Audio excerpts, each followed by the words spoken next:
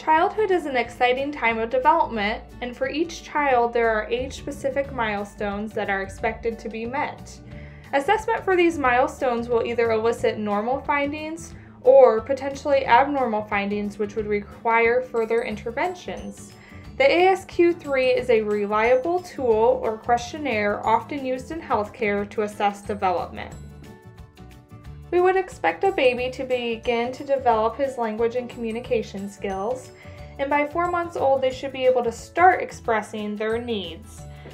Examples of milestones that are expected in 4-month-olds include laughing aloud, having a cry that sounds different depending on if they are hungry, tired, or in pain, and beginning to make babbling and cooing sounds. They may also copy other sounds they may hear. Tips for parents at this age is when your child cries, respond as soon as possible, depending on the meaning of the cry signal. Also, repeating sounds back to your baby will increase the interaction between you.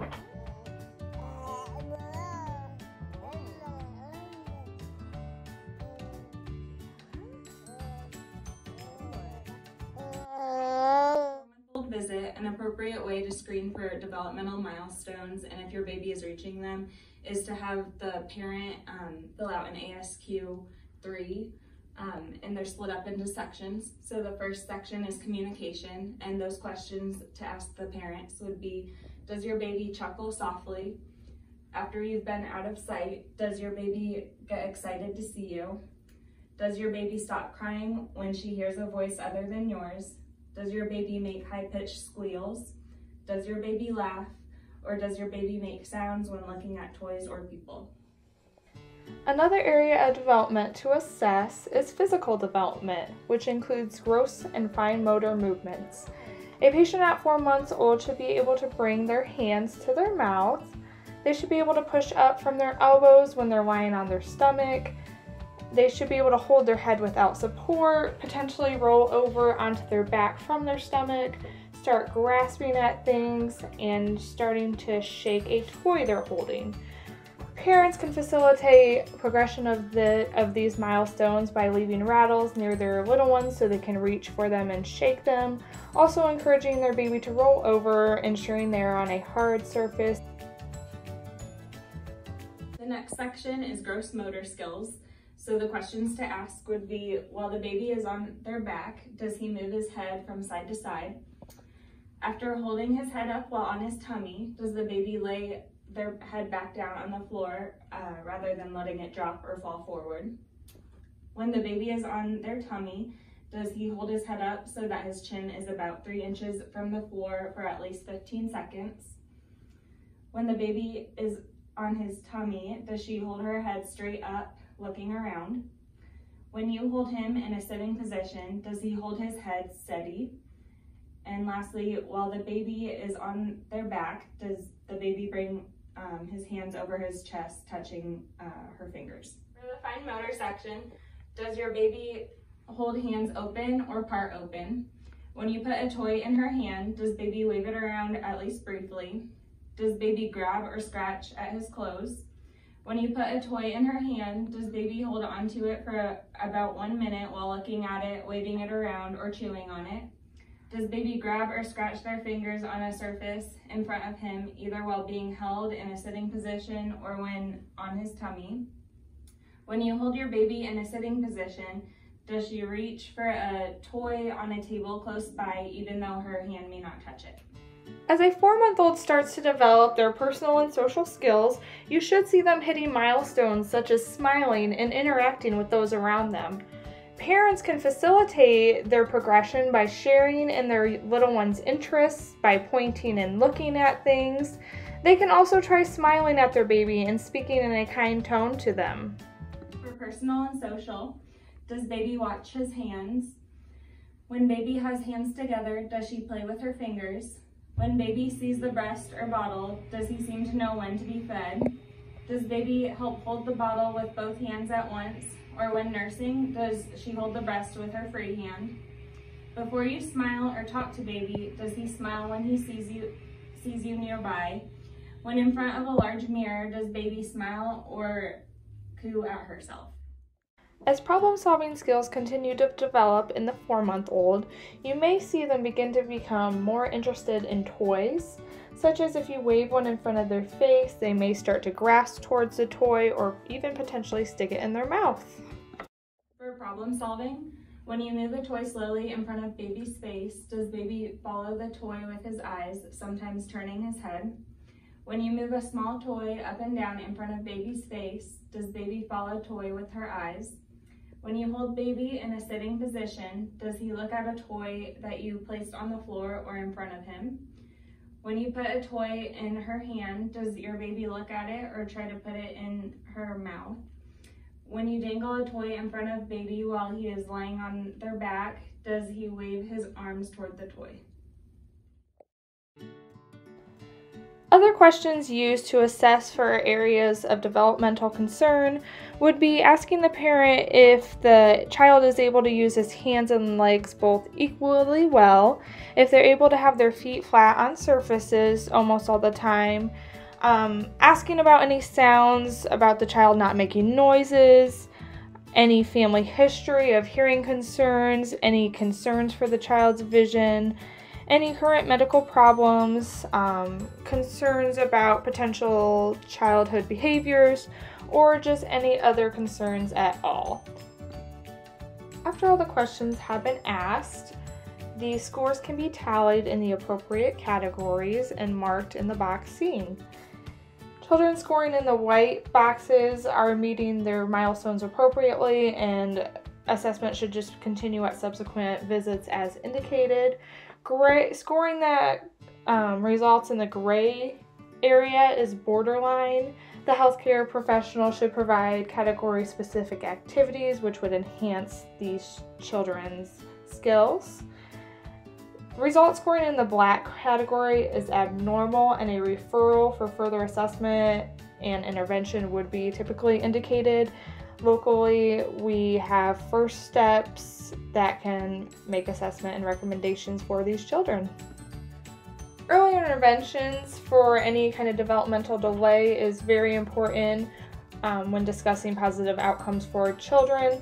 So advise the parents to definitely let the healthcare provider know if they notice their child isn't watching things as they move, the child isn't smiling at people, can't hold their head steady, isn't making cooing or other sounds, can't bring things to their mouth, is unable to push down with their legs and feet when placed on a hard surface, or if they're having any trouble moving one or both eyes.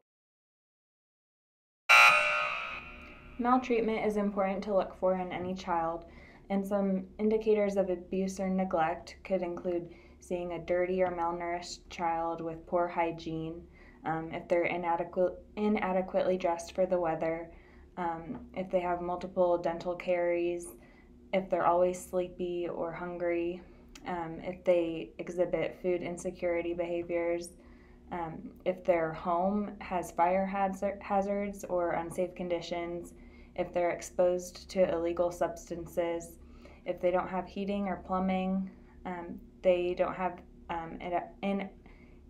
if they don't have adequate food intake, they don't have prepared meals, or if they don't have proper supervision, if a child has a history of repeated physical injuries or ingestion of harmful substances, the child is cared for by another child, or the child is left alone in the home, car, or anywhere without supervision. If any maltreatment is suspected, it's obligated by the state to contact the Indiana Department of Child Services and report the maltreatment.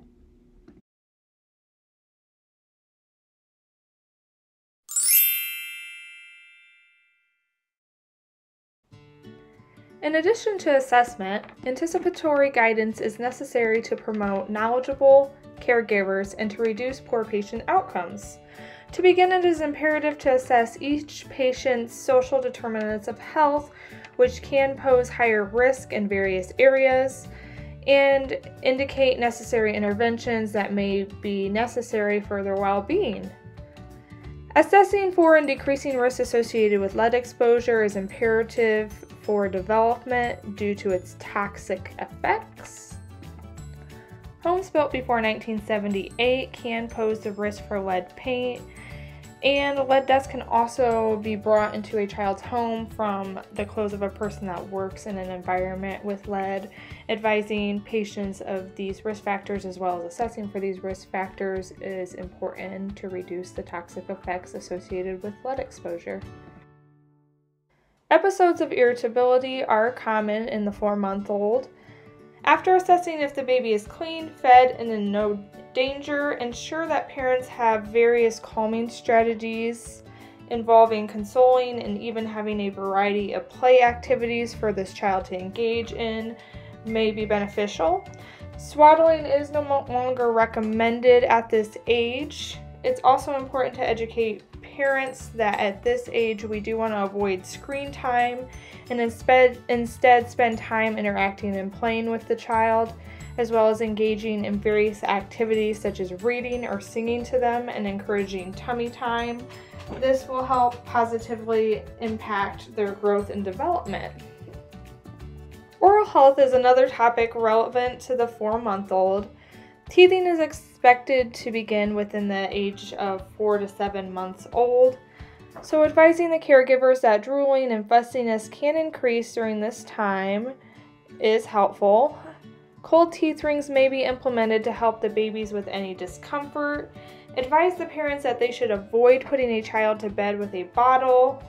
They should wash drop pacifiers, and they should be cleaning any teeth or the baby's gums with a soft cloth or toothbrush with a very small amount of the fluoride toothpaste that should be no bigger than a grain in size. And all these interventions will be important for good dental care. Nutritional assessment is very important in this age group. 4-month-olds typically tend to gain about 1/2 pound to 1 pound every week. As a healthcare provider, reviewing growth charts at each visit will ensure appropriate monitoring of a child's physical growth to ensure that they are maintaining the curve on the growth chart. Recommendations for 4-month-olds include exclusive breastfeeding with supplementation of 400 IU of vitamin D. Alternatively, non-breastfed children should be intaking formula that is fortified with iron. Healthcare providers can assess and educate on needed as to the appropriate amounts of formula. Typically, children in this age group should have between 30 to 32 ounces per day. Solid foods are discouraged until a child reaches 6 months old. Educate breastfeeding mothers that it's important to check with the healthcare provider before starting on any new medications, which includes all herbs and supplements. Safety is a crucial piece to discuss with all caregivers. Babies at 4 months old should continue to be in a rear-facing car seat in the back seat. Encourage parents to never risk driving themselves or their babies under the influence of drug or alcohol. Continue to reinforce the concept of back to sleep. Children should be placed on their backs. However, it is important to let parents know if the child does roll over on their stomach, it's not necessary to flip them back over on their back each time. However, they should avoid any loose or soft bedding, pillows, toys, or any other objects in the crib. They should ensure that the crib is safe and meets all the safety standards and regulations. As the baby begins to become more active, it's also important to educate parents to assess for safety risks within the home. Some examples can include ensuring that the water temperature should be set to less than 120 degrees. Babies should also never be left unattended in situations such as in bathtubs or high places, such as on changing tables, beds, or sofas.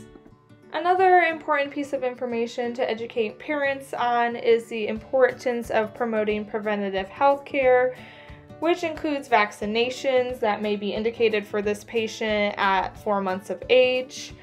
We would just refer to the CDC vaccination schedule for these recommendations. Additionally, encouraging parents to protect their children by staying up to date on their own vaccinations. An important thing to consider for a patient of 4 months old, as they are unable to get an influenza vaccine at this age.